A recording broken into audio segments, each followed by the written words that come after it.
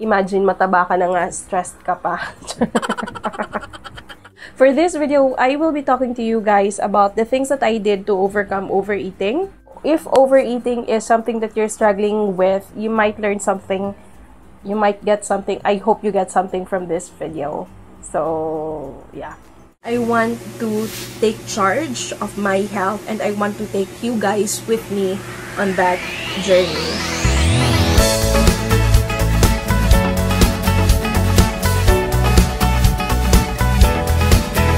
I can put a blame on a lot of things when it comes to me not losing weight.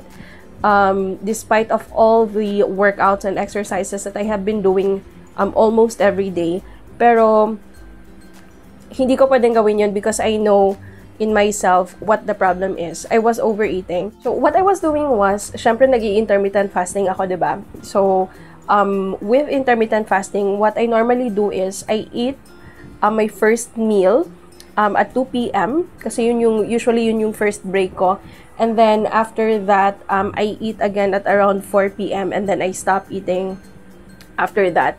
So, what's happening is, with intermittent fasting kasi, you have to make sure na yung calories na kinakain mo is not less than what is required of you for the day. So, mali yung misconception na kapag ka naka-intermittent fasting ka, you can just eat anything you want. You still have to take into consideration the quality of the food that you are eating and also the quantity of the food na kinakain mo. So, what's happening sa akin is, dahil naka-intermittent fasting ako, dun sa eating window ko, kinakain ko na lahat ng mga calories na dapat kong kainin for the day and then, I should just call it quits after that, right? I just have to wait for the following day para kumain ako ulit. But what has been happening was that, simula nung September, every time na natatapos yung shift ko, palagi ako nagka-crave, palagi akong nagugutom. I started to notice na parang hindi na tama itong ginagawa ko. Actually, even the first time I did it, alam ko na it was wrong. Pero ang sinasabi ko lang ay, ngayon lang naman to, hindi ko na to gagawin ulit bukas. Tapos kinabukasan, ginawa ko na naman ulit. Tapos yung parang, I was starting to get frustrated with myself because alam ko what it is going to do with my body. So, ayun, hinanapan ko naman siya ng paraan. Bumili ako ng mas maliit na plato. I think na-post ko naman siguro yun. Kasi bumili ako ng mas maliit na plato thinking I will be able to fool my brain cells na talagang dahil maliit lang yung plato, nakikita ng mga mata ko na puno yung plato na pinaglagyan ko. So, alam mo yun, hindi na ako kakain ulit. It did not work for me. Hanap na naman ako ng ibang paraan. So, ang ginawa ko was, sabi ko sa sarili ko, try ko nga kumain ng mas early. Baka mas makahelp sa akin yun. So, I started eating earlier. Mga mga alas 11, ganon. So, what was happening was that instead of doing intermittent fasting, hindi ko na nagagawa yun. Kasi yung parang kumain ako ng alas 11, tapos kakain ulit ako ng 4, tapos kakain pa rin ako ng gabi. Yung parang it did not really help me at all. Dumating ako sa point na parang gusto ko nang gumive up, char. But the great thing about my journey is, even if I get tired, or even if I rest for a little bit, I know na I will still be able to bounce back and, recover from it. So, okay, so here are the things that I did to get out of the weight loss plateau that I was experiencing. So, disclaimer lang ulit, I am not an expert. I am not a weight loss expert because if I were an expert, I would not be in the weight I am in at the moment. Hindi ko sinasabi na this is the only way or these are the only way for you to get out of overeating. Yung mga i-share ko sa inyo ngayon, they are all based on my experience. They may work for me, but they may not work for you. But if there is something that you're doing right now that is not working out for you, maybe you can try itong mga i-share ko sa inyo dahil baka mag-work din sila for you. Ang pinakaunang ginawa ko talaga was get out of the stress level. Kasi napansin ko, yung nagsa-start na naman ako ma-stress out dun sa hindi ako naglo-lose ng weight and I do not want to stress out about it. Natutunan ko na when it comes to weight loss, kailangan yung unang pinoprotektahan natin is our mind because whatever we put into our mind, it will actually affect the things that we do, yung sa pagkain natin, especially if we are emotional eaters and, stressed eaters, lahat ng klaseng eaters tayo, it will affect yung ating mga habits. So, that's what I did. I got out of the stress zone. Nag-relax ako a little bit. I watched movies that would uplift me.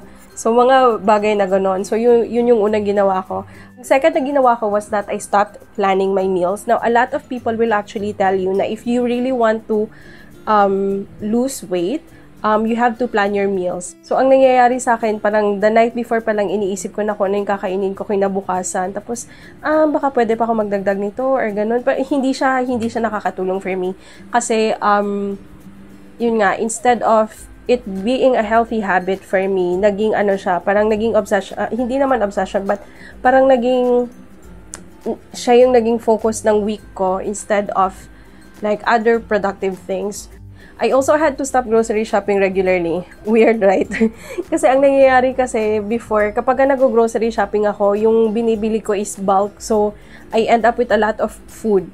And napansin ko that the more food I have, the more I think about planning my meals, the more I think about food. Parang instead of it being a convenience for me because I have like food in handy, nagiging trigger tuloy siya for me to find an excuse for me to eat a little bit more every time. So, I had to stop it. Lastly, ito talagang na-amaze ako kasi ito yung parang na-realize ko na parang, hala, nag-work pala siya.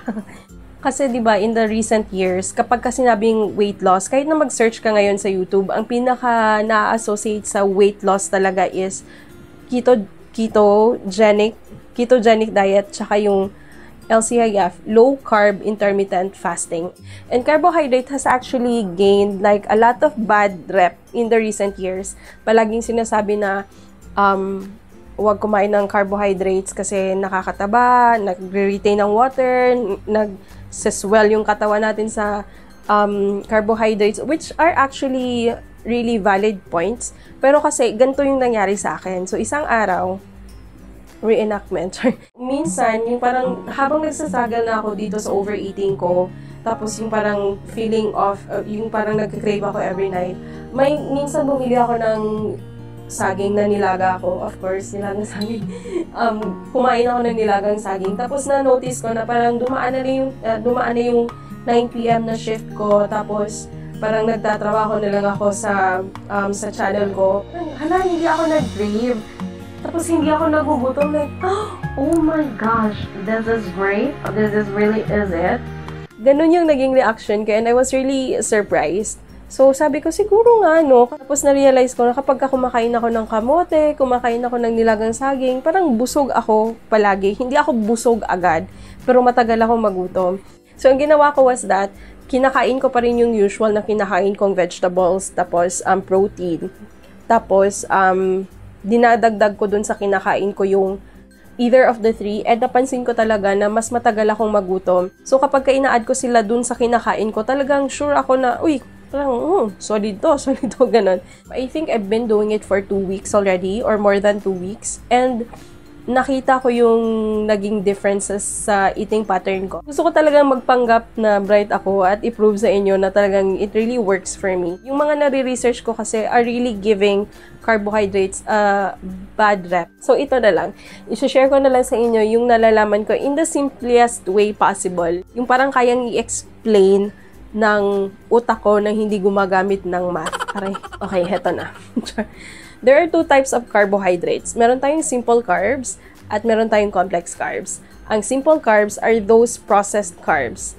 Example, white rice, white flour, yung donut na kinakain mo. Any processed carb is a simple carb. So, ito yung mga carbs na dapat nating iwasan at dapat nating i-lessen talaga sa mga food natin. Kasi madali silang i-breakdown ng katawan natin. So, which means ayoko nang mag-explain na. Ayokong mag-explain kasi baka mali yung explanation ko.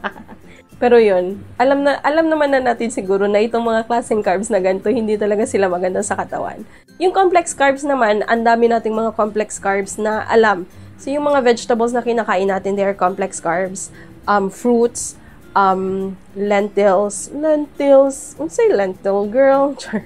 Yung mga beans, yung mga root crops, kamoteng kahoy, gabi, sila, ito yung mga complex carbs. Yung mga carbs na mahihirapan ka muna bago mo kainin.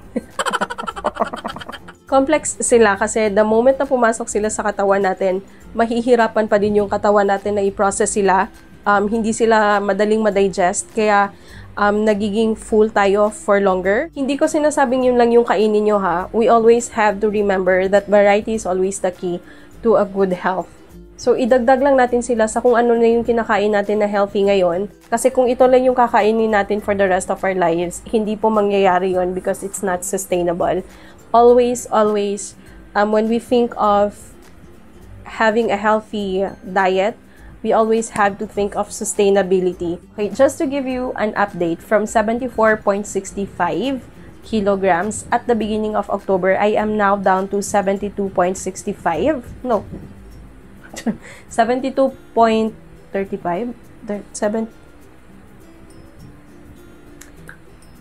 Basta 72 point something ilalagay ko dito kasi nakalimutan ko. That's about 2 kilograms of weight loss in 3 weeks. A little bit slower than sa mga nakikita nyo sa internet. But to be honest, I would prefer to do it slowly and surely. Slowly but surely is the right way to go because it's going to be the more sustainable one. This actually also goes to show you that really, when it comes to weight loss, we do not have to kill ourselves by doing exercises, by working out. We have to focus on our diet first. This is not to say that exercise is not important. Whatever level of health you are in, exercise is going to be very important because exercise is more than just weight loss. I think that's gonna be it for today, guys. Thank you very much for watching. If you want to see more videos like this, please do go ahead and subscribe to the channel. I upload videos like this every Wednesday, and on Fridays, I upload random videos.